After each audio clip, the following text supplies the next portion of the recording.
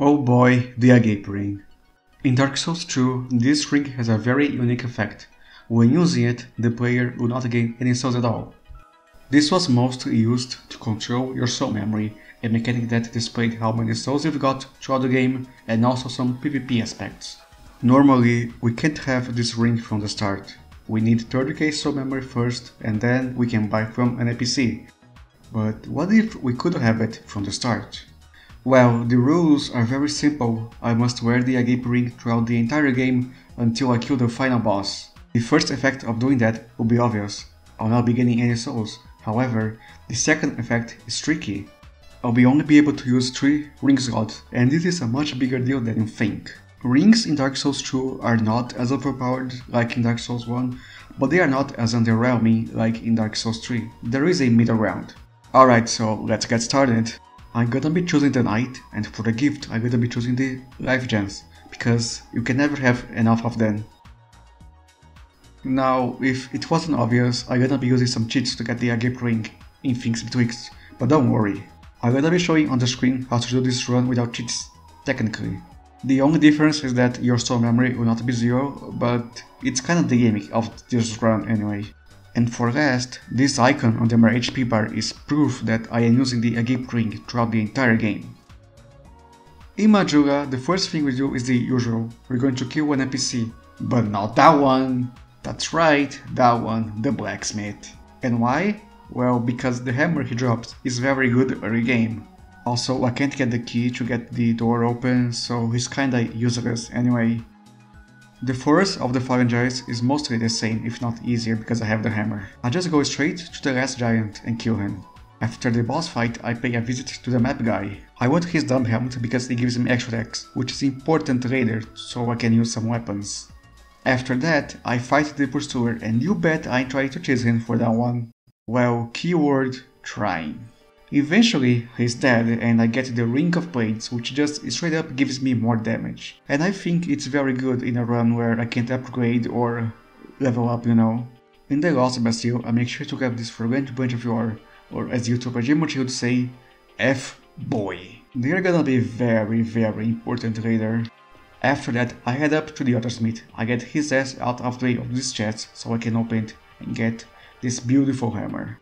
It deals much more damage than the one I'm using right now. So that means the other guy in Majula just died for basically nothing! Nice. I then do a detour to Heide's Tower of Flames to fight the Dragon Rider. I wouldn't say I cheated him, but I messed up the timing. Well, it's a good showcase of how much damage this bad boy does anyway. After that easy boss fight, I go kill this very innocent NPC to get the Rotunda, otherwise I can't go to Huntsman's copse later.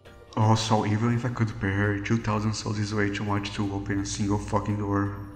No Man's Wharf is just the same. I dodge enemies, ring the bell, and go to the pirate ship.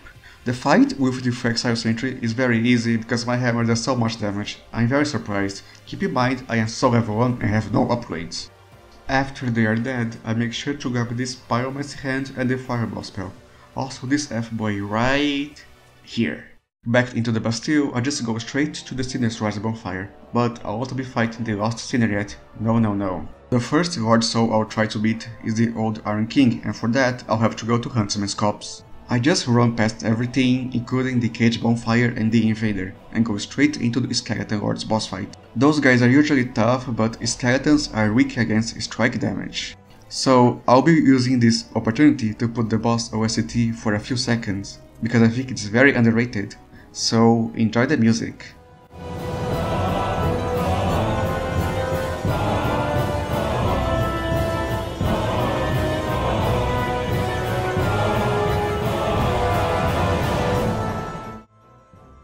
Harvest Valley was very uneventful except for the fact that I died to the Covetous Demon. Well, I make sure he pays after that. Earthen Peak was actually easier than the Covetous Demon for some reason. Well, I think it's because I played this game so much and I know where all the annoying enemies are. Well, the important thing here is the mimic containing the work hook, which gives me 5 extra dex when off-handed. After I do the windmill thingy, I fight Mita, and she's an easy boss fight, because my hammer, again, still does so much damage. but not for so long. Because I have reached the Iron Keep, and oh my god, the Iron Keep. This fucking area is the sole reason why I wanted to do this challenge in Vanilla Dark Souls and not Scholar, but I decided against it because most people play the latter. And why, you ask? Well, because in the Scholar version, the Iron Keep is just cancer. Yeah, cancer, there's no other word for it. Well, maybe another disease, but whatever. Seriously, what were they thinking? 2 invaders? A bunch of enemies that aggro from a mile away? Why? Just why? Look, I'm the guy who thinks most Scholar changes were fine, but I never gonna defend the Iron Keep. Fuck this area. Well, enough whining, but there's not much enough to say. The only saving grace of this place is the life ring +1, because I need as much HP as I can right now. I also decided to go to the Belfry Soul bonfire and skip the Smelter Demon, because he's a hard boss fight and my weapon is just not very good for him right now. So, after putting the Pharaoh's Rockstone and dying not one, but twice, I finally reached the bonfire. Sure, I'll have to go to Belfry Soul every time I die, but it is what it is. It is what it is! My patience is waning and it is not entertaining. But little by little I make progress and finally reach the 3rd bonfire.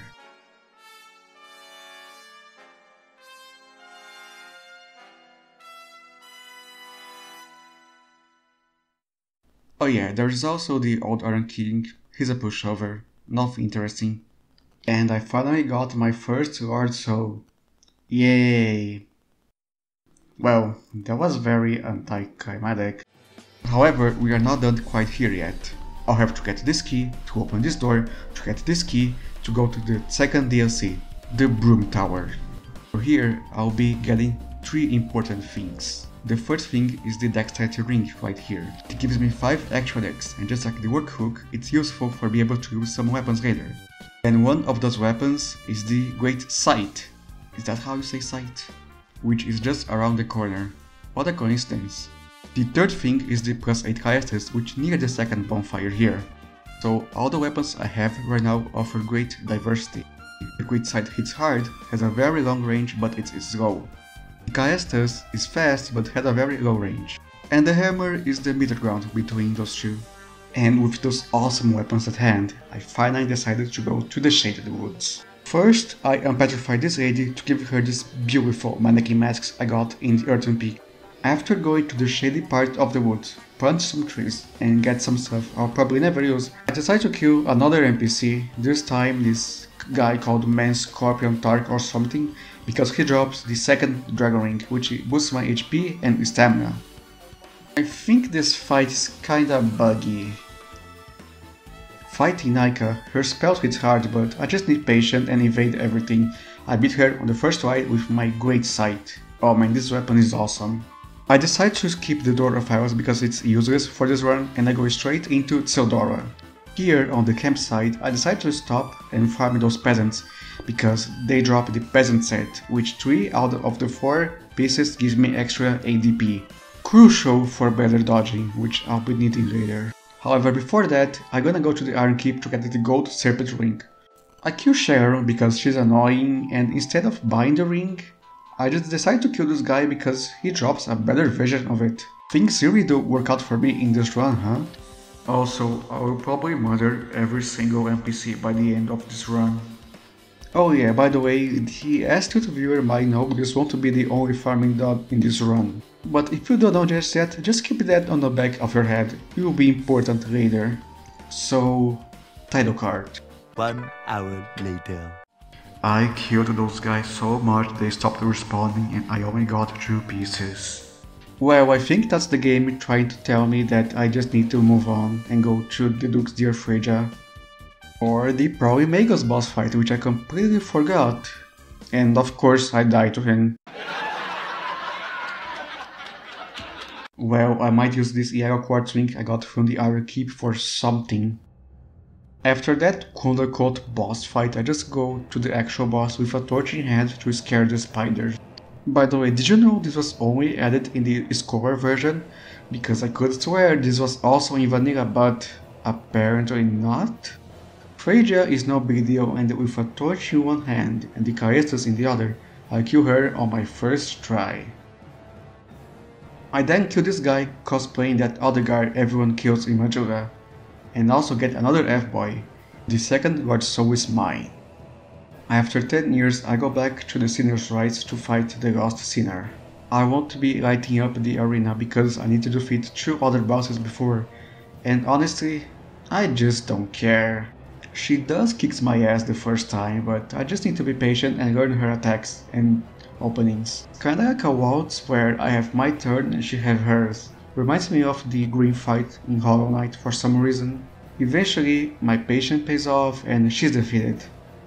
I get my third Lord Soul and another F-boy. Now, so far, all the paths to the Lord Souls have been simple, but this one is kinda tricky. So, there are 4 ways to survive the fall of the Majula pit, and for 3 of them I need to use souls. The first way is to pay Gallagher for a ladder. The second way is to pay Sharkwar for the cat ring. The third way is to have enough HP to survive the fall, which I don't. However, the fourth way is in my reach. I need to have a piece of armor that reduces fall damage. Usually, people buy the Jester boots, but not only this requires using souls, I also just killed the NPC that sells it in the Iron Keep. But the other armor that does this is the Lion Warrior set, and that's why I made such a big deal to get as many F-boys as I could. Because in the Scholar version, most of those enemies are petrified. I want to be using all the F-boys, I need to save some of them, but I'll be using most of them. By the way, in Vanilla those enemies are not petrified at all, so there it's more easy to do this. But I was not as divisive as the Iron Keep was of doing this run in Scholar. Yes, the Iron Keep was just that bad. Okay, so I wanted to put a title card here, 2 hours later, but I got 2 pieces of that set in one rotation. Not gonna lie, that was very lucky. Okay, so to fall into the pit, I will remove everything except the Lion Mage set, the rings that gives me HP, and of course the Agape Ring. I am essentially naked, but let's go, here goes nothing. That was super fucking close. Oh well, I'm not gonna complain about that. The Royal Authority is very easy and the scythe might be the perfect weapon for this. The important part of the girder is the second bonfire, because nearby there is this spot with 20 life gens. Holy shit. And if I use the bonfire aesthetic, which I got in the Lost Bastille, I can make this spot respawn. In fact, I'm gonna do that right now, cause fuck it, it's my game. Now, to enter the Black Gulch, I must first break those pots that have a liquid that breaks my equipment, which is bad news if that happens.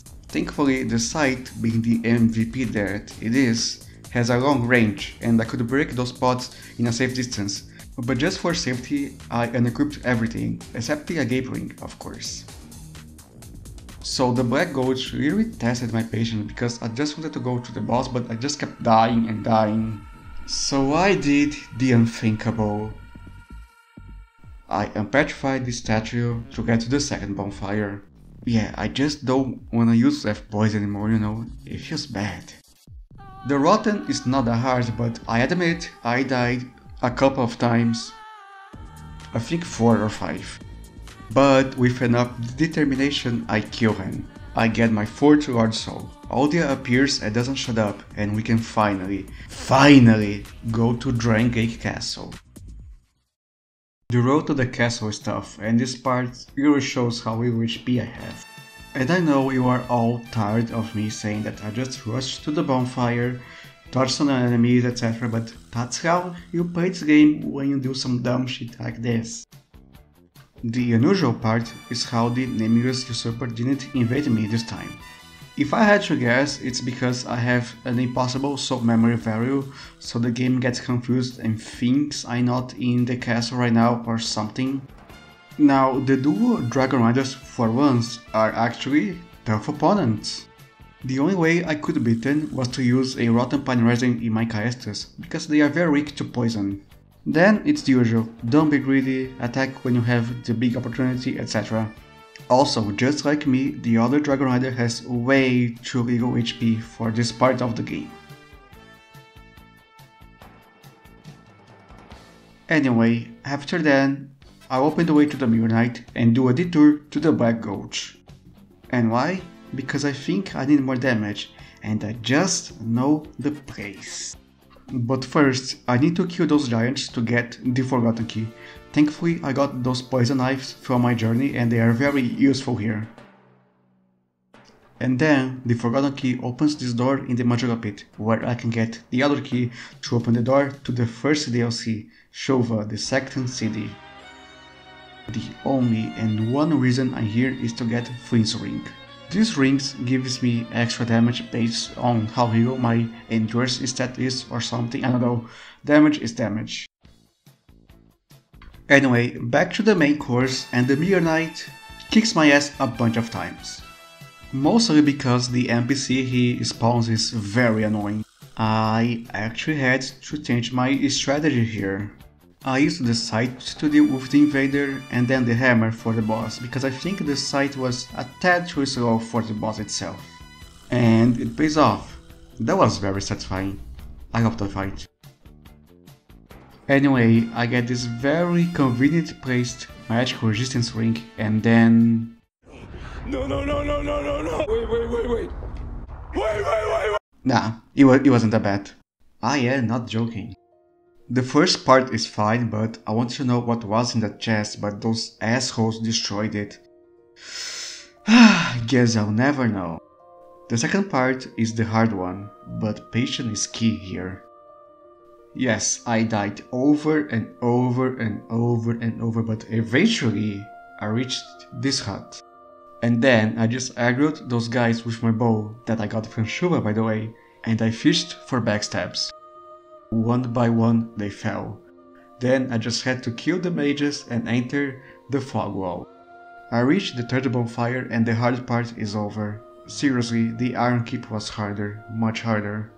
By the way, this bonfire is called Roy's resting place. I don't know who that guy is, but I'm happy he could rest here, so we all could have this bonfire. Now, remember that pyrograph I got all the way back in No Man's Wharf? Well, here I'll finally use it. But first, I need to get this ring from Tseldora that I forgot. Oops. Well, you know the drill, just use the fireball spell from a safe distance until they are all dead. Anyway, after that, I'll just go to the boss and wait, what the f? Do you know this Mifnito can be targeted like an enemy? What the hell? Oh yeah, Demon of Song. He's nothing special. He hits hard, but he's slow, so just don't get caught. My most beloved prize, however, is his drop. The key to the embedded. Now this is a weapon. The damage itself is huge and has a counter-attack thing that deals more damage if I hit an enemy while they are attacking too or something like that, I don't know. Anyway, it's going to be my main source of damage from now on. The only downside is that I need to equip all my main sources of extra dex, you know, the work hook, the helmet and the dex ring, which is not even a downside to be honest, so I can use it without stats penalties. Dead! Yeah, Aldia, blah. I just wanna get this item, please shut up. There's nothing special about the crypt, I just dodge stuff, kill stuff, but again, the nameless usurper didn't invade me. And I'm very confused, like, did I kill her earlier in the run? Did I glitch the game? Is she dead? Anyway, we all know the path to Velsage is hard, it's unfair, it's bullcrap, and I won't bother saying anything. The fight itself is manageable, but I need to be careful and dodge right so he doesn't hit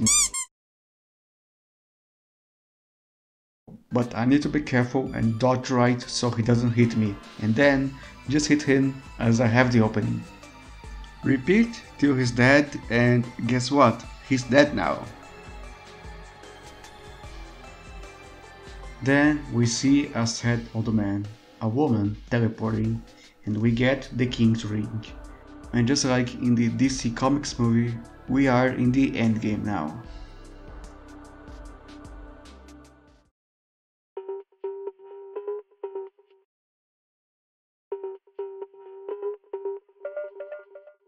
With the King's Ring, I can finally open this big ass door to go to Aldia's keep. Here we have 4 important things to collect. Those poison knives, this radiant life gem, and this set of 2 bonfire ascetics and 2 mushrooms dropped by those petrified hollows. And that's why I had to save 2 F-boys, just for those guys, and you'll see why in a minute. Also, this message here reminds me of this joke from Family Guy. The inside of the manor is normal, with the ogres doing property damage as usual, and the boss is... he just keeps flying and there's nothing special to say, you know? He's easy, he's boring. Okay, I reached this bonfire in Dragon Air, and now the magic begins. See, if I use a bonfire aesthetic in the first bonfire of Aldia's keep, I can get all the items I listed way back. But here is the trick.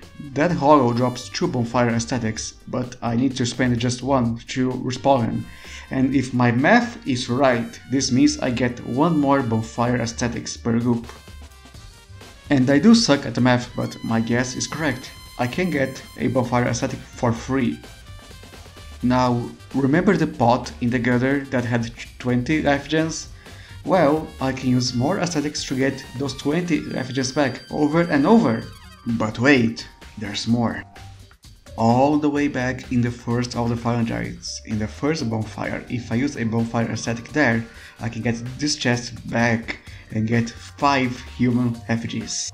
So all those items, they are in infinite number at my disposal. And isn't that just wonderful? Anyway, let's go back to the main game and see what awaits me. Some more. Aldia. House. The path to the ancient dragon is...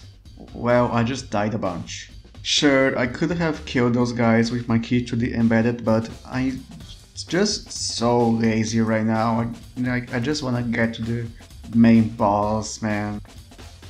Eventually, I do reach the ancient dragon. I mash the button to talk to him and get the blood device thingy, and I'll never set foot here again. Now we go to the giant's memories. Who am I kidding? The giant was nothing special. He's a pushover. I'm sorry, but there's not much to say. But that's okay because I can finally go to the Throne of Want. And I just need to defeat the Throne Watcher and Throne Defender.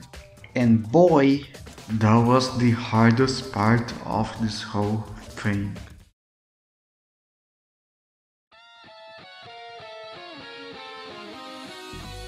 Yeah, you thought the Iron Keep was bad? No, this is much worse. This was possibly, certainly the hardest thing I have ever done in a Souls game. So let me tell you why these guys were so hard. They are a boss fight in the endgame, literally the second to last boss. So the game expects you to have levels, upgrades, etc. because they not only hit hard, they are also very tanky. Oh, and they are also a gank boss fight, so double the fun. Now, you might ask, wasn't Ornstein and Small harder? Well, no. Ornstein and Small were more or less a mid-game boss fight in the context of Dark Souls 1. But more importantly, the mechanics of the fight are also very different. In this fight right here, there's nothing to protect you, and there's also a pit just for the player to fall off if they're not careful. And as a cherry on top, if you kill one of them, after some time, the other one will start healing their partner to full HP. Hell, at least with ONS, you could kill one of them and then the other one solo, but not here with this couple. So, as you're seeing here in the footage, I have tried to kill them many times using the traditional method, and it wasn't working.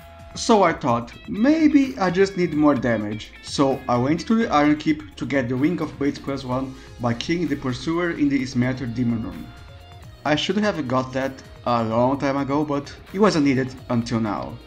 So surely this new ring actually made me defeat the boss, right? I just needed more damage, right? Yeah, no. So I tried more unconventional methods, like the cheese method of getting one of them to fall into the damn pit. but it was clearly not working even with the best shield I could have.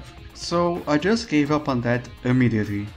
Alright, so remember those poison knives in Aldia's Keep I made sure to mention? Well, I got a bunch of them, so I tried a ranged consumed only build with them, and at first it was promising, but it took so long to keep going. Each of them took 6 poison knives to get poisoned, and that's not even counting the ones I've missed and the ones they blocked with their shields. And the poison damage itself wasn't so great. Also, the Aldia's Keep group gave me only 10 poison knives or so it wasn't that many. When I died, which was a lot, I had to do the loop all over again 2 or 3 times. Right, so what else? Well, I kept playing ranged, but this time with the Pyromancy Glove and the Great Fireball spell from Tseldora. That hollow in Aldia's Keep who dropped the mushrooms also dropped some herbs to refill my spells. And I also had some rings and armor that gave me spell slots. So with all this, I think I could do some crappy pyromancy build. But it was still no use. So I decided the normal method again, but this freaking time, I remembered there were bright books in Aldia's Keep. Yeah, that place is kinda loaded. So surely I could beat them with this amazing buff I had. But I couldn't. I just couldn't. Do you know what else I tried? I tried the Vanquisher's Seal. Do you even know how to get this ring? You need to enter the Covenant of Champions, which makes your game harder, and you need to offer something called All Stones. And the easiest way to farm them is to kill this invader in the gutter 50 fucking times. And then after you kill that guy 50 times, you need to offer the All Stones one by one. And that barely fucking helped. It did nothing, I still died. I tried everything to beat the Throne Watcher and Throne Defender. Everything. Do you know how many times I did the Aldia's Keep loop to get all the stuff back? 15 times. And that's not even counting the other areas to get effigies, etc. When I say this part of the game took longer than the rest combined, I am not joking. I'm not joking. In fact, I think I also died more times here now than the rest of the game. And every time I died, every time I had to walk this long path to the boss just to die a few minutes later. This boss, this single boss that most people forget that exists, was giving me so much headache. It was making me go hollow. However, there was still one thing I didn't try, and that was summoning Vanguard. Now, this is not against the rules, but there is a reason why most of these type of challenges don't summon NPC phantoms. It's because it goes against the spirit of the challenge, and also it makes things way too easy. But I was tempted. I just wanted to get this challenge done. And my mind was telling me to do it. It's just a video game. There are no stakes, there is no dishonor. Just summon Vanguard, kill the boss, and finish the run and the video. Just do it. Don't keep wasting your time. However, even though my mind was being rational, my heart refused to listen. I knew if I did that, I would be robbed. It would not be the same. And also, I could not go back and fight the boss properly. In the end, I didn't summon Vanguard. So, what else can I do? Well, I remembered that YouTube was a thing. So I searched this boss fight at level 1 with no upgrades. And I found this peculiar video by Lucifer. And I hope I'm saying your name right. In that video, they used a weapon I didn't have. I tried to ask them for the name, but I got no response. But I knew it from the video it was a thrusting sword. And so, by process of elimination, I found it was the Ice Rapier, a weapon that I slept on until now. I knew thrusting swords were busted in this game, but I never used this particular one. And for a good reason, you can only have it as a random drop in the last DLC. So, of course, instead of going there and farming the weapon, I actually tried something different. I had many boss souls from my journey, and one of them was the Duke's Gearfrigia soul, and I knew that one made a thrusting sword. The awesome good looking spider silk. So you know what that means. I've got boss weapons! I rescued Ornifex, yeah, remember her? And she has a neat mechanic where the first transport weapon from her is free. I guess it's a reward for rescuing her. So yeah, this spider silk. Did that help? Did I beat the boss? Of course not. It was clearly not the same thing, so I didn't even try a second time. So there was no other option. I had to go to the third DLC, the Frozen Ian Lois. So I killed those enemies to get the Ice Raper for minutes and then hours. Some of them even stopped respawning, and some others gave me false hope. But eventually...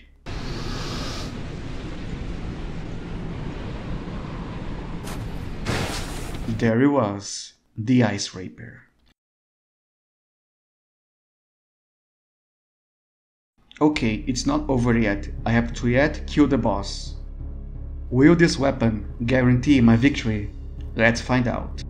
This is my final build, and with courage and determination, I enter the fog wall to kill the Throne Watcher and Throne Defender.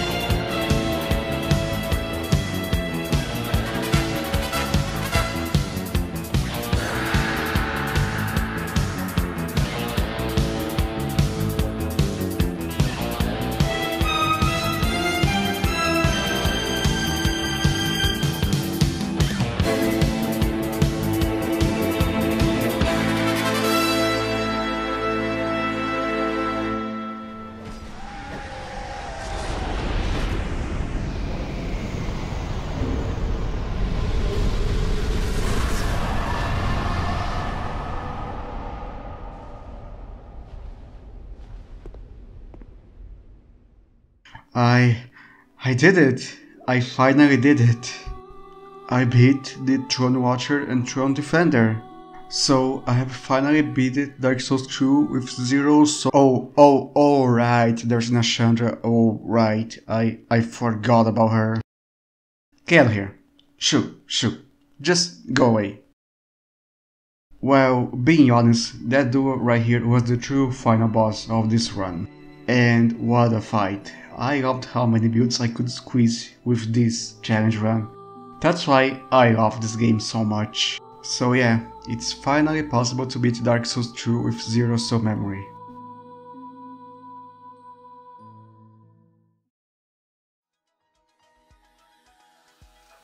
If you're still watching, all I wanna say is thank you from the bottom of my heart. This section will be just a monologue, without memes or jokes, just honesty.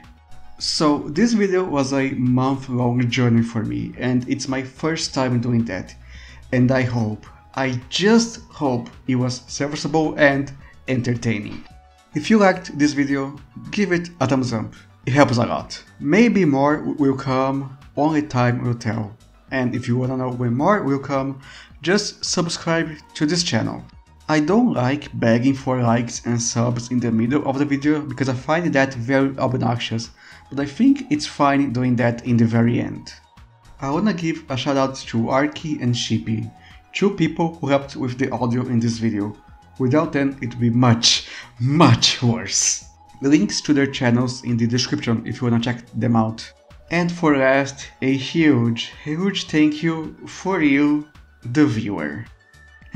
Cheesy, am I right? But I love saying that anyway. Thanks for watching and have a great day.